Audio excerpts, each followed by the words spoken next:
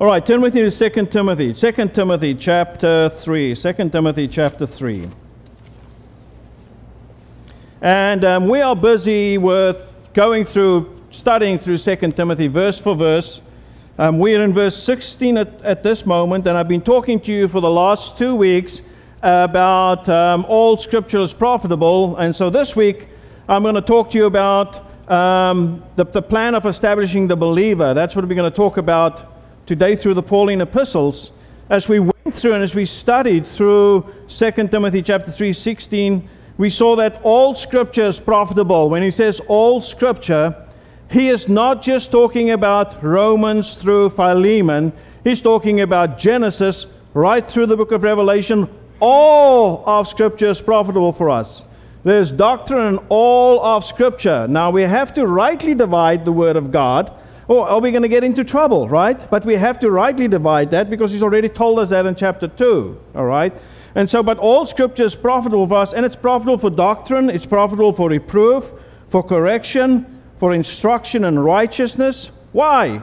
Well, that the man of God may be perfect, thoroughly furnished unto all good works. Now go back with me quickly, verse 14. Verse 14 says, or 2 Timothy 3, but continue thou in the things that thou hast learned and hast been assured of, knowing of whom thou hast learned them, and that from a child thou hast known the Holy Scriptures, which are able to make thee wise unto salvation through faith, which is in Christ Jesus. And we showed you how Scripture and the focus of Scripture and all the Scriptures of the prophets, etc., and the law was pointing to who? To Christ. And it points you to Christ. So when Christ came and we have the finished work of the cross, makes us wise unto what? And salvation that is in Christ Jesus. You cannot have, I said last week, and a week before I think I said it, you cannot have Paul's Romans through Philemon. You cannot have the revelation of the mystery. You cannot have the body of Christ if you don't have Genesis through Malachi, Matthew through John, and Acts. You cannot have that. You cannot have the fellowship of the mystery. It's an incomplete thing. Okay, so Paul brings a completion. He fulfills the Scriptures, and what Paul's epistles is doing is bringing everything together, what needs to be brought together. It's important that we understand that, okay? And so all Scripture is profitable for us, and we need to give attention to all of Scripture. Now we're learning something from, obviously there's some Scripture that although all Scripture is written for us, not all Scripture is written to us, and not all Scripture is written about us. We understand that, right? But when we get to Romans through Philemon, we understand here is some specific Scriptures that is written, right, it's been written about us, and it's written to us, and it's for our edification and establishment. Those specific Scriptures, okay. And it's important that we get that, you know. So in time past, when you and I were Gentiles, we were the other side of the middle wall of partition. The Scripture told us that we were without God and without Christ in the world. That's what the Scripture told us. That's the only message it has for us, okay, in that sense. But now we understand God's Word rightly divided, and so for the establishment of the believer, God has a plan in Romans through Philemon, our doctrine specifically about us and to us, which is going to edify us and establish us. And it's important that we get that. And that's why Paul says in verse 16, all Scripture is given by inspiration of God and is profitable for doctrine, for reproof, for correction, for instruction in righteousness, that the man of God may be perfect, thoroughly furnished unto all good works. So what is all Scripture going to do for us? It's going to thoroughly furnish us unto what? All good works. It's going to make us perfect. It's going to perfect what is lacking in your and my life as a believer. And it's going to thoroughly furnish us from the heart through our even to the point that we physically are walking in light of what, and God is being on display because God is manifesting Himself in us. And by the way, none of you manifest the life of Christ. None of you manifest the life of Christ. He manifests His life through you. You get that? So maybe before you go like, oh, you're saying I'm not manifesting like, no, I'm not saying He's doing the work. It's His work. It's Him working in us that believes. Okay? Not you. Okay? What you manifest is just the work of the flesh. If that's what you think you're doing. Okay? So it's Christ in us. Okay? And so the plan of establishing the believer. Go with me to the book, if you will, of Romans. Romans chapter 16 is the verse that we want to get to this morning. Romans chapter 16. And get Romans 16 there and hold it. And I just want to start off in Romans as I do this. I like to put these two together. And go to Romans chapter 1 as well. Romans chapter 1 as well. Romans chapter 1 as well.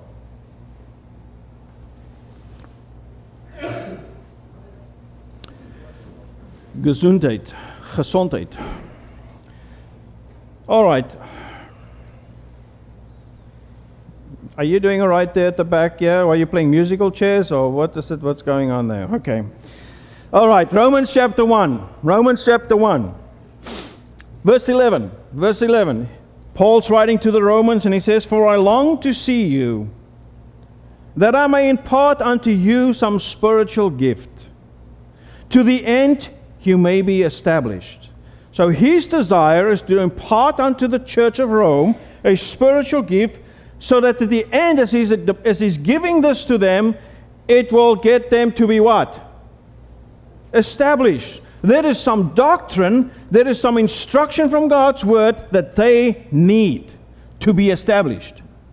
Okay? Now, verse 12, then he's going to tell you what it is. He says, "That is, that I may be comforted together with you by the mutual faith, both of you and me."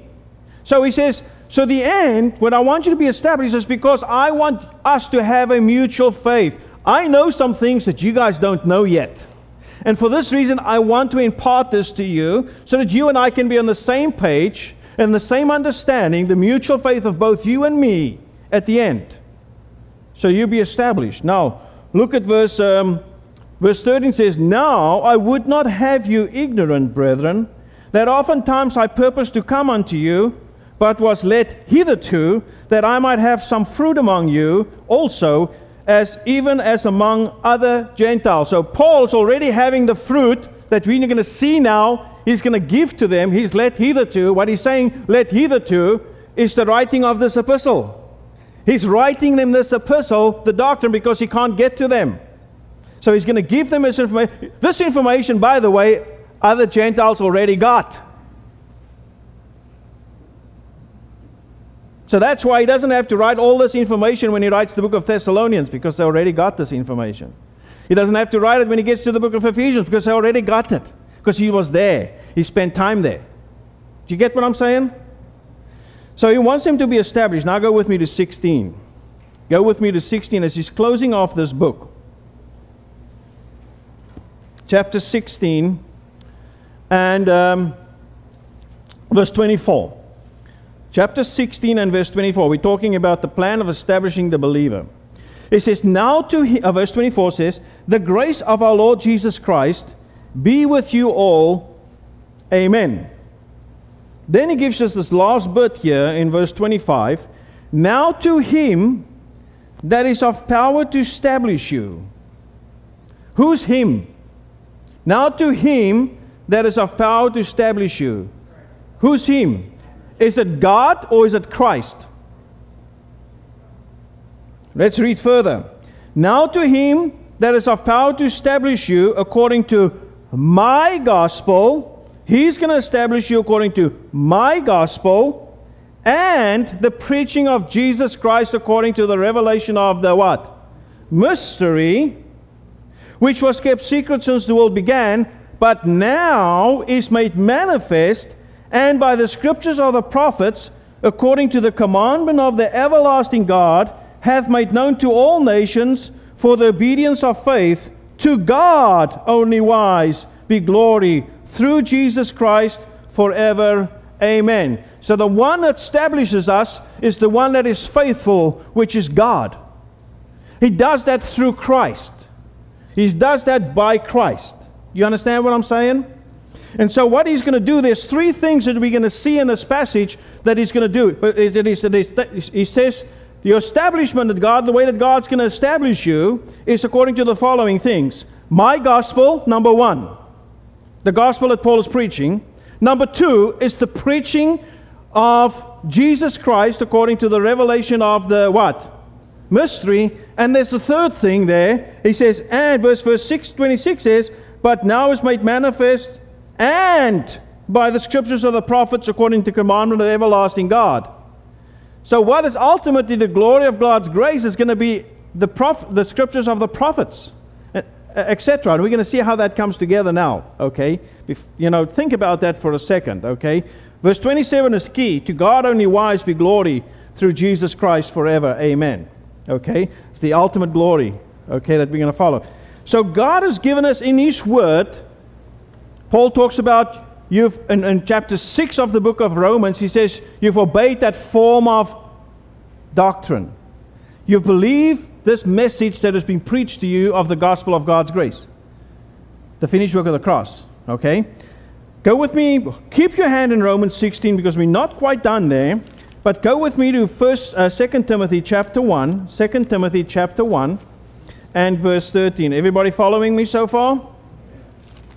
Jeanette, are you following me? I'm sure you have, because your face tells me you got a question. That's why I ask you, are you with us?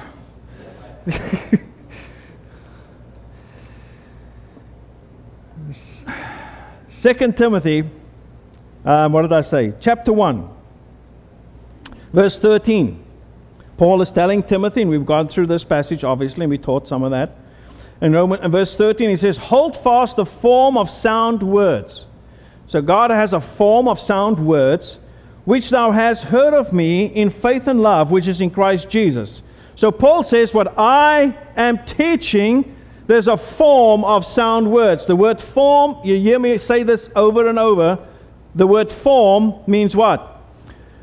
I use it as a mold, We always talk about Todd building boats and stuff, and there's a mold, there's a form. And if he wants that boat to be built, you pour in the gel and your fiberglass and all this and your stringers and what have you. You build in that form, you build the boat that you want, okay? And once you finish building that and everything is cured and what have you, you turn it out and you take it out. You take that mold, out of that mold you take this boat that is exactly what you desired to be formed. So Paul has a form of sound words that God has given to him to give to us, the body of Christ, that's going to bring God's desired result out. But you've got to obey those form of sound words. You've got to see those form of sound words, because that's what's giving us our doctrine for what God's purpose and intent is for us. You understand? And so the Pauline epistles is laid out for the establishing of the believer. It's not chronologically written. It's not written in a chronological sequence. It's written in a doctrinal sequence for the establishing of the believer. Okay? And that's what I want to say, because otherwise you'll have Galatians and Thessalonians being written first. Okay?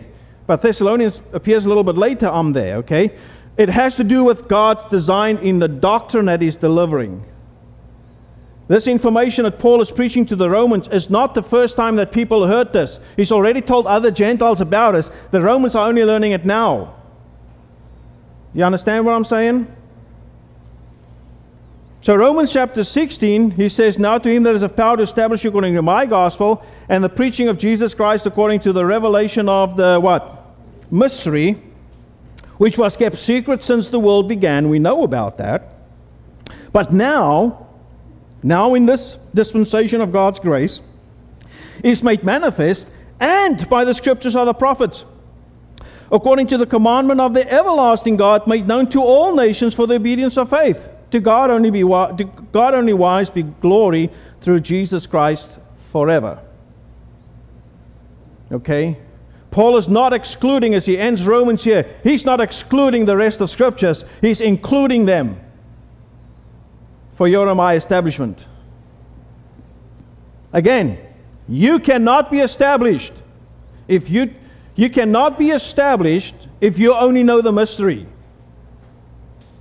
If you don't know God's counsel and purpose, you can't have that. You can't have an establishment for the believer today without the counsel of God. All the counsel of God, how He's made it possible. Because how does Christ come? He starts with the seed of the woman. He comes from Abraham, Isaac, and Jacob. There's all these promises and all these things pointing to Christ, so that God ultimately can bring all things together in Christ. Things in heaven and things where? On earth. It's a whole design. We need to see the picture. And so when Paul says, I was preaching to you the whole counsel of God, all the counsel of God, he's meaning, I'm not just preaching you Romans through Philemon, I'm preaching you I'm giving you everything in light of what's going on. And the more you and I know what's going on as a whole of Scripture, the better our establishment becomes, because we know who we are and where we fit in. And we have to get into those Scriptures and understand some of the things that's going on.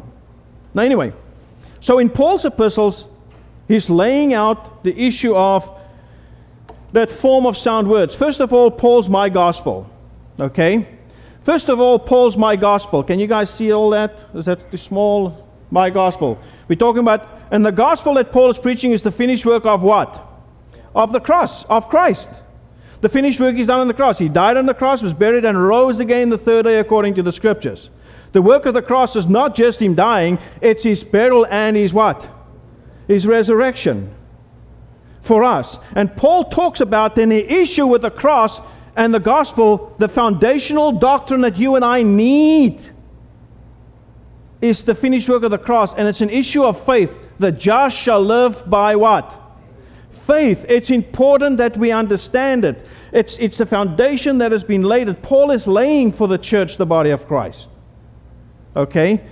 It's important that we get that. It's what he says, according to your establishment is going according to my gospel, Romans 16. It's the cross. Is what he's preaching concerning the cross. That's a foundation that's been laid.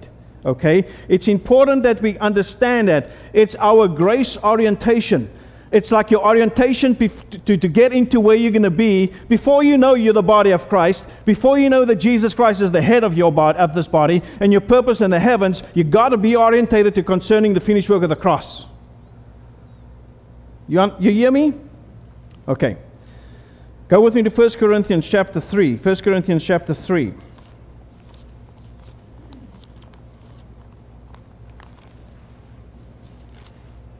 1 Corinthians chapter 3.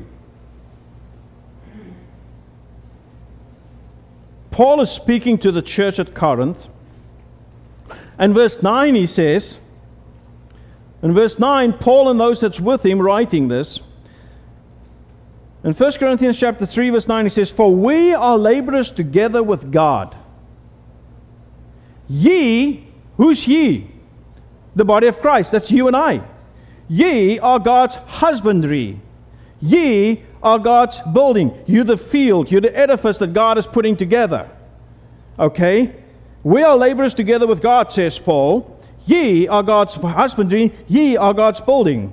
Verse 10 says, according to the grace of God, which is given unto me as a wise master builder. So who's the master builder in this specific edifice that is now busy being built? It's Paul, right? The architect is who? God.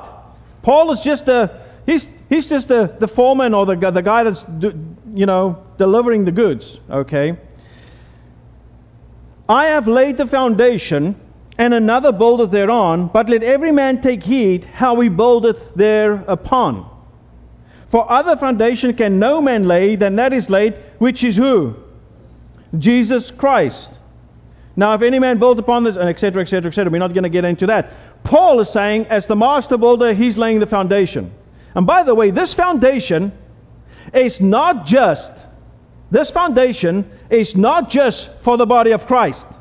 It's the foundation for all of God's purpose, because without this foundation, which is Jesus Christ, God's ultimate purpose for His glorification cannot be fulfilled for things in heaven and things on earth. That has to be the same foundation, which is Jesus Christ. You at least hear what I'm saying? Okay. It's important to get it. So Paul lays the foundation. For our grace orientation, we have the issues of this foundation that has been laid. It's Paul's my gospel. Without Paul's gospel, you don't understand who you are as the body of Christ. You don't know who you are as the body of Christ. You can learn about your identification, but you're still not learning about the one body whose head is Christ. You only learn that when? In Ephesians, for God's purpose in the what? In the heavens ultimately. Okay? You with me? Okay, I know it's a lot, but think about that. So the way that we, and the issue here in Paul's my gospel is the issue of faith. It's the issue of faith. Go with me to Romans, back to Romans if you will, and chapter 1. I'm just going to read you a few verses. I'm not going to expound on them too much, but it's important to understand that in your grace orientation, in the preaching of my gospel, the cross, it's important that faith is the issue with God. It's always been the issue with God. Robert eloquently talked about that this morning. Okay? The issue is always faith. Romans 1 verse 17 says, for therein is... Well, let's go read 16:2, because it's too good a verse to leave out. Oh, let's read 15:2. And for... no, that's just... so... You know how it is. Verse 16. Yeah, let's verse 1. Verse 16 says, for I am not ashamed of the gospel of Christ, for it is the power of God unto salvation to everyone that believeth, to the Jew first, and also to the what? To the Greek. Verse 17 says, for therein is the righteousness of God revealed from faith to faith, as it's written, the just shall live by what? Faith. He's quoting this from Habakkuk, the just shall live by what? Faith. The issue with God has always been what? Faith. And it's the issue here in the book of Romans. The problem is with the nation of Israel, and the problem with the Gentiles and the nations is they didn't receive God by faith. That's why God gave them up. And chapter 3, if you will, verse 27. Verse 27 of chapter 3 of Romans. Where is boasting then? It is excluded. By what law? Of works? Nay, but by the law of what? Faith. Therefore we conclude that the man is justified by faith without the deeds of the what? Law. So Paul is laying clearly out that his gospel is the issue is faith. Is he the God of the Jews only? Is he not also of the Gentiles? Yes, of the Gentiles also, seeing it is one God, which shall justify the circumcision by faith and the uncircumcision through faith. Do we then avoid the law without faith? God forbid. Yea, we establish the law. We've come to the conclusion there's nothing wrong with the law. The issue with God is always faith. Whether it's going to be Israel or the body of Christ, it's always going to be faith. Okay? And establishment of that is important that we understand faith. In 1 Corinthians 16:13, I'm not going to go there right now because of time. In 1 Corinthians 16:13, he starts, stand fast in the faith. Quit you like men. Stand fast in the faith. The issue is faith. Galatians. Now go with me to Galatians, if you will. Galatians chapter 2. We're busy with the foundation that God is in this edifice, and you'll see what I'm going to with this. In Galatians chapter 2, verse 16. Knowing we're going to see later on the problem with the Galatians, obviously going back to the law. Verse 16 says, knowing that a man is not justified by the works of the law, but by the faith of Jesus Christ. What justifies you and I is not your faith. What justifies you and I is the faith of Christ. That's what's purchased our salvation. The faith of Christ, His work. But by the faith of Jesus Christ, even we have believed in Jesus, that we might be justified by the faith of Christ. So again, you believe in Jesus. Why? So that you can be justified by His faith. The faith of Christ, His finished work. and not by the works of the law. For by the works of the law shall no flesh be what? Justified. What is the issue with God? The just shall live by what? Faith. What is the issue with the gospel of Paul's gospel? Faith. That's always been the issue. And so Paul lays that basic foundation out. Chapter 3 verse 26 says, for ye are all the children of God by faith in Christ Jesus. We believe the gospel. We have to believe Paul's my gospel. You don't believe Paul's my gospel, you cannot be justified by the faith of Christ. You got to believe Paul's my gospel. It's important that we understand that. Then then he says in Romans chapter 16, establish you according to my gospel and the preaching of Jesus Christ according to the revelation of the what? Mystery. Now we go from the cross to the church. To the church, his purpose with the church. The preaching of Jesus Christ according to the revelation of the mystery. You hear revelation of the mystery the first time in Romans 16:25. You don't read about it before that. You read it in 16:20 at the end of Romans. Okay? At the end of Romans we read that. Now, does that mean that Romans chapter 1 through 16 is not the revelation of Jesus Christ as the preaching of Jesus? No, of course it is part of that. You can't, it's the foundation. It's Paul's my gospel. Okay, and Paul's my gospel is according to the preaching of Jesus Christ. But he's using the term revelation of the mystery, the preaching of Jesus Christ according to the revelation of the mystery, the first time in the end of Romans chapter 16. Now he's moving on to more advanced doctrine concerning the church, who you and I now are a part of. A part of Israel. You and I are the body of Christ. We are the church. And the issue that we're going to find here in the church is the love. That's because when you know the love of God and you understand the love of God, you understand His purpose and what He's doing. When you see His purpose, you see His ultimate goal that He's doing through whatever He's doing, you see how it's been motivated by His love, and you understand that love, you now as the church start getting established. You start getting the fullness of God as the church. But that comes from the preaching of Jesus Christ according to the revelation of the what?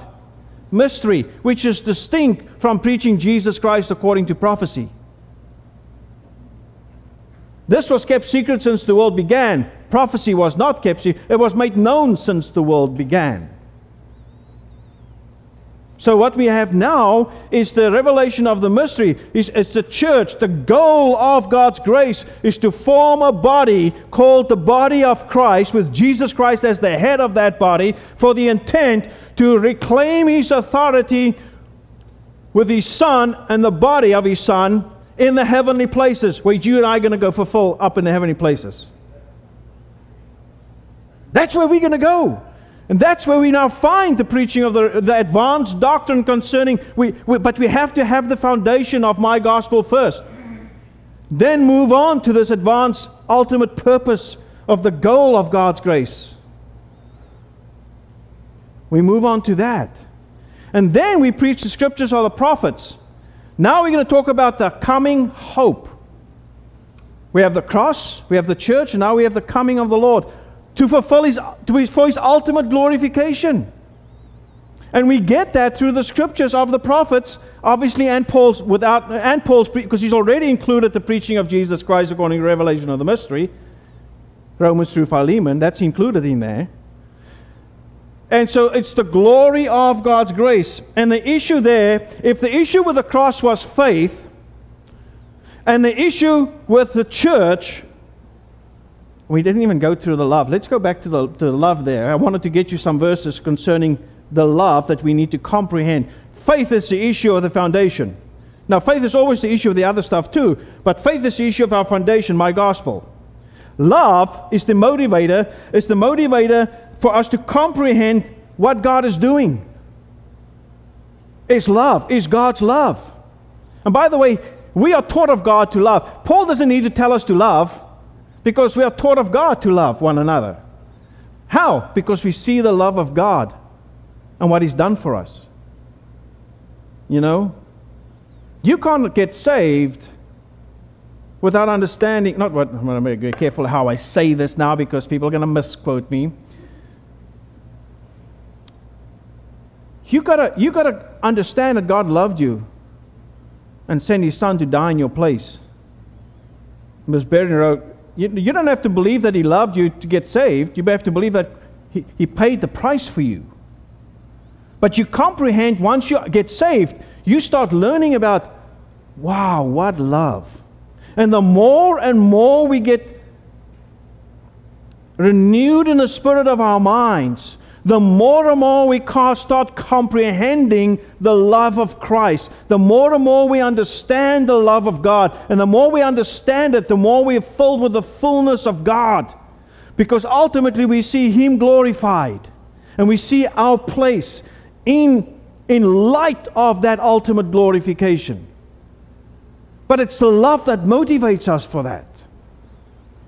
It's the love of Christ. It's the love of God that motivates us for that. Go with me to Ephesians. Go with me to Ephesians chapter 3. Paul is praying for them to be strengthened by might, by His Spirit in the inner man. You've heard me use these verses a few times. But Ephesians chapter 3 verse 17. Ephesians chapter 3 verse 17. As they are strengthened by the Spirit in their inner man, as they're renewed in the spirit of their mind and strengthened. Verse 17 says, His prayer for them is that Christ may dwell in your hearts by faith. That's the only way that Christ dwells in our hearts is by faith. My gospel. You get that? That ye being rooted and grounded in what? Love. May be able to comprehend with all saints what is the breadth and length and depth and height. And to know, by the way, that length, breadth, depth, and height is the fullness of Christ's riches, man. That ye, verse 19 says, and to know the love of Christ. Do you think these believers at Ephesus knew something about the love of Christ?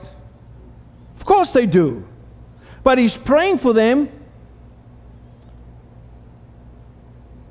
to be rooted and grounded in that love.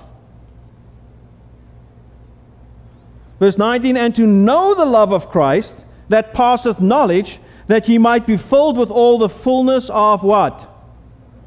What is the motivator for your filled with the fullness of God? Is to know the love of Christ. But to do that, Christ needs to dwell in your hearts by faith. Then you get rooted and grounded in what? In His love. And that's your motivator. It's the love of Christ. That was God's motivator to do what He's doing. It's His love. Chapter 4 in Ephesians. Chapter 4 in Ephesians. Verse 1 and 2. I therefore, the prisoner of the Lord, beseech you that you walk worthy of the vocation wherewith ye are called. Walk worthy, believers, of the vocation wherewith ye are called. God is writing this to us right here, right today, right this moment. He's writing to you, Alyssa. He's writing to you, Drew. I, therefore, the prisoner of the Lord, beseech you, Alyssa, Drew, and everybody else, that ye walk worthy as the members of the body of Christ, that ye walk worthy of your vocation wherewith ye are called. With all lowliness and meekness and long-suffering, forbearing one another in what? Oh man, forbearing one another in love is tough sometimes, isn't it? But if we're filled with the fullness of God and comprehend that love that He has for us, can we walk worthy of that vocation? Can we forbear one another in love? Because it's the only way that God forbears us is because of His love. And it was displayed. His love was displayed on the cross. In Paul's My Gospel. Chapter 5. Verse 1 and 2. Be ye therefore followers of God as dear children, and walk in what? Love. as Christ also loved us and hath given himself for us, an offering and a sacrifice of God for a sweet-smelling savor. God accepted that sacrifice of his Son. And that sacrifice was a sacrifice of love. You and I need to walk in love, just as Christ has loved us.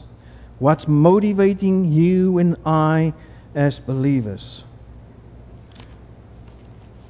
Philippians 1 verse 9 says, "And this I pray, that your love may abound yet more and more in knowledge and in all judgment." Can you see how the issue with the church, the body of Christ, you know why there's not unity? Because the love of God is not abounding more and more in all judgment and knowledge. Faith is the issue that we need to understand that Christ may dwell in our hearts, but for our rooting and our build-up is the love, to comprehend the love of God and the love of Christ.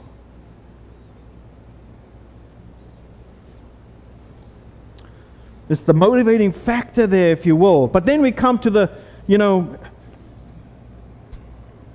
whereas we understand the mystery, and there's so much to be said about the mystery. We can read Romans chapter 3.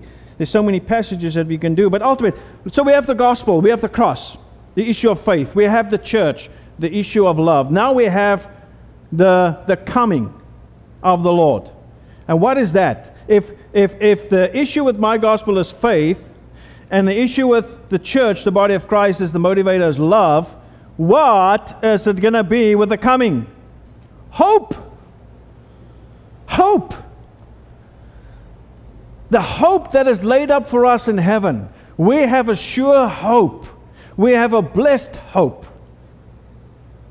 Because we're looking for Christ to come and take us. Now we understand, by the finished work of Christ, you and I are saved by His death, His burial, and His resurrection. God loved us. He died. His Son died for us, paid for my sin, so that I can be justified. And now if I believe the gospel, I place my faith in the faith of Christ, God takes me from being dead in trespasses and sins, places me into His Christ, because I place my faith in the faith of Christ, what He's done for me. Now I get established, knowing His love that He has for me as a member of the body of Christ, and what our motivator is. And as I get filled with the fullness of God, the last thing that I'm waiting for is what? The ultimate capstone and the ultimate thing that finishes this thing off, this edifice off, is my glorification. Not just mine, but the nation of Israel also have a hope, the true Israel of God. And so ultimately is the hope. Is God's glory, His purpose, why He does everything that He's done, is to bring us into that place of the glory of God's grace. Things that He's going to do in heaven and earth for us. The hope. First, we read that. Let's read that passage again. I didn't read it this morning, but I quoted it. In 1 Thessalonians chapter 4, verse 13 says, "But I would not have you to be ignorant, brethren, concerning them which are asleep, that ye sorrow not even as others which have no what? No hope." 2 Thessalonians chapter 2, verse 16.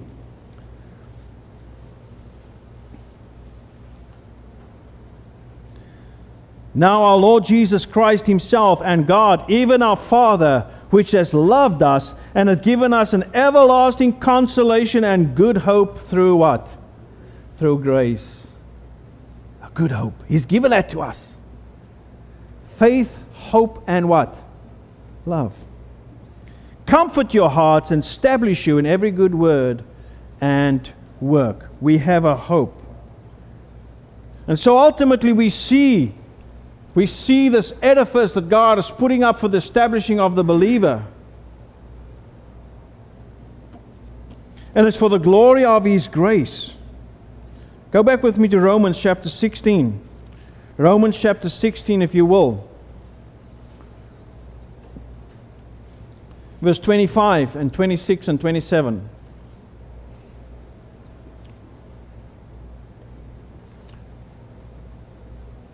"Now to Him," that's Romans 16, "now to Him that is of power to establish you according to my gospel, and the preaching of Jesus Christ according to the revelation of the what? Mystery, which was kept secret since the world, but now is made manifest." So he said, what's now made manifest? The mystery.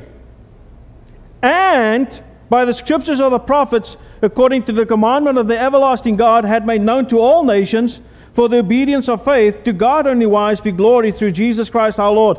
God ultimately what He ultimately wants to do is to bring all things together in who? In Christ. Things in heaven and things where? On earth. Couple of passages in closing here this morning. You go with me to Colossians 1 and Ephesians 1. Colossians 1 and Ephesians 1.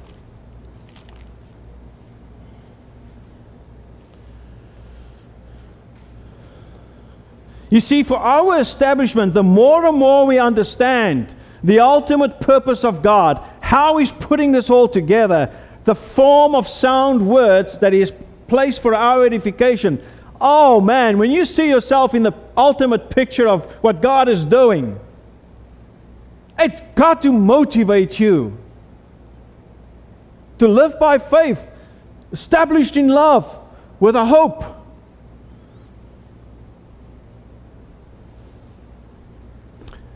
Colossians 1, verse 19 says, "For it pleased the Father that in Him should all fullness dwell, and having made known through the blood of His cross, by Him, to reconcile all things unto Himself. By Him, I say, whether they be things in earth or things where?" What is God going to bring together by finished work of Christ? Reconcile to Himself. Things in heaven. And who's the agent by which He's going to reconcile things? It's obviously Christ. But who is attached to Christ as His body in the heavenly places, by which He's going to reclaim His authority in the heavenly places to reconcile it to Himself, is who? It's us. Who's it going to be for the nation of Israel? Oh, who's it going to be for me on the earth? That's what I meant to say. It's the nation of Israel. Remember, they came out of Egypt as a nation. God gives birth to them. They come wandering through the wilderness for 40 years. God's judging them. He's getting into the land. And He says, now eradicate everything. This is my seat of authority. You kill everything in this land. Man, woman, and children. You clean it out. And the nation of Israel goes into that land that God promised. They saw the fruit of what God has promised them. And you know what they did? They didn't do what God told them to do. And ended up fornicating with the nations of the Moabites and the women of the Moabites, and fornicating with these nations. And that is because who has the seat of authority in that land? Satan. And so God has formed this nation so that He can claim that authority back and put His Son on that throne with His people, the nation of Israel, to take control of the earth and reconcile it to Himself. And by the way, as He's doing that, it's going to take 1,000 years of peace on the earth to ultimately cleanse the earth before we see a new heaven and earth. Because after Satan has been bounded and kicked out of heaven in the middle of the 70th week of Daniel, he gets to the bottomless pit. He's there for 1,000 years, and after 1,000 years he gets released. You know what's the first thing when he gets to? You think he would have learned a lesson by now? After 1,000 years in the bottomless pit, he comes out and he deceives some of those nations that has gone into the kingdom to stand up against Christ and His city. And God ultimately judges them and kills the whole lot of them. And He has the white throne judgment, and He sends them all to the eternal lake of fire. And then we see a new heaven and a new earth. And the very purpose God had in Genesis 1 verse 1, God fulfills and brings it all together. All hinged on one single event. It's the finished work of the cross. For God be glory forever and ever. Amen. Only glory for God forever and ever. Amen. Is when God has ultimately brought all this together. You and I are part and parcel of that.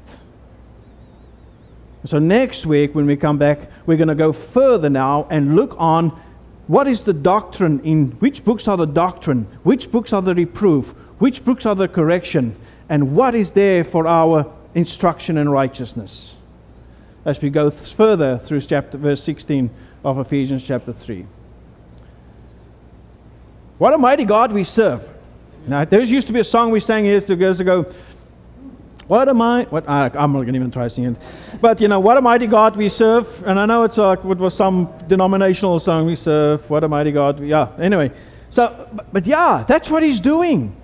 But the more we understand, the Pauline epistles are set up for us to understand this edifice, our establishment. It's there for us. As we look at it in light of that, oh man, it's just going to establish us more and more. Father, we thank you for your grace. We know we don't deserve this. But we're thankful for the great love wherewith you loved us. We thank you for the faith of your Son, the Lord Jesus Christ. We're thankful for the hope that you have laid up for us in heaven, that we as the body of Christ, rooted and grounded in love, that we can look to that blessed hope and the glorious appearing of our great God and Savior, that we can look by faith to that. Thankful that we have this hope. Fathers, we know that this world can offer us absolute no hope. And so we want to set our affection on those things that you've given us and to focus on. And we're thankful that you will never leave us nor forsake us, that it's nothing that can separate us from your love. We're thankful that your word declares that you are for us. Your word declares, if you are for us, who can be against us? We have your Son making intercession for us, and we have the Spirit, the Holy Ghost, making intercession for us with prayers that cannot be uttered, and according to your will, according to your word. We're so blessed to know these things and understand these things, and we pray that we will be filled with the knowledge of your will in all wisdom and spiritual understanding, that we might walk worthy unto all pleasing. As we pray these things by Christ with thanksgiving, amen.